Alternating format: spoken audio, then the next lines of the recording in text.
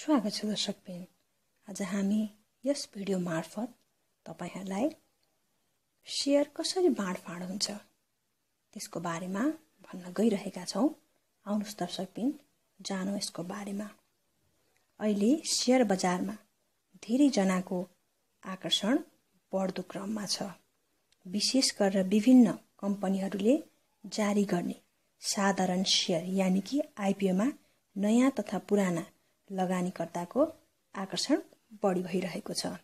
अहिले धेरै वटा कम्पनीहरूको आईपीओ पाइपलाइनमा छ भने केहीको आईपीओ बाँडफाँड समेत भइसकेको छ।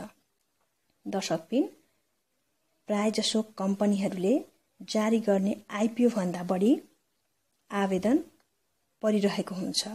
कुनै पनि कम्पनीले थप पुँजीको लागि साधारण शेयर यानी कि आईपीओ निष्कासन गर्छन्। कम्पनीले पहिलो पटक जारी गर्ने शेयरलाई नै आईपीओ यानी कि प्राथमिक शेयर भनिन्छ। प्राप्त आवेदनमा योग्य र अयोग्य आवेदन छुट्याइसकेपछि मर्चेन्ट बैंकले योग्य आवेदकलाई क्रम संख्या निर्धारण गर्छ। क्रम संख्या निर्धारणमा मर्चेन्ट बैंकले प्राप्त आवेदनको क्रम संख्या वा दोस्रो गर्दै क्रमिक रूपले आवेदनको संख्या निर्धारण हुन्छ। यसरी निर्धारण भएको आवेदनको संख्यामा 5 वटा शून्य थप गरी 6 अंकको नम्बर बनाइन्छ र त्यसलाई रिभर्स गरिन्छ। जस्तै कि एक क्रम संख्यामा 5 वटा शून्य थप गरेपछि 500000 बनाइन्छ र त्यसपछि रिभर्स गरिन्छ। रिभर्स गरिएपछि सो आवेदनको क्रम संख्या 000005 हुन जान्छ।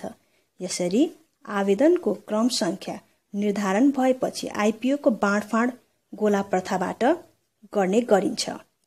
धितोपत्र बोर्डले समानुपातिक विधिबाट पहिलो प्राथमिकतामा 10 किता शेयर वितरण गर्नुपर्ने प्रावधान गरेपछि गोला प्रथा विधिबाट आईपीओ बाँडफाँड गर्न सुरु भएको हो। दर्शकबिन जसमा मर्चेन्ट बैंकले एक बास्केटमा 1 देखि 9 अंक अंकित बल राखेको हुन्छ। सो बललाई मर्चेन्ट बैंकका प्रतिनिधिले आईपीओ बाँडफाँडमा उपस्थित एक जनालाई बास्केटबाट निकाल्न लगाउँदछन्।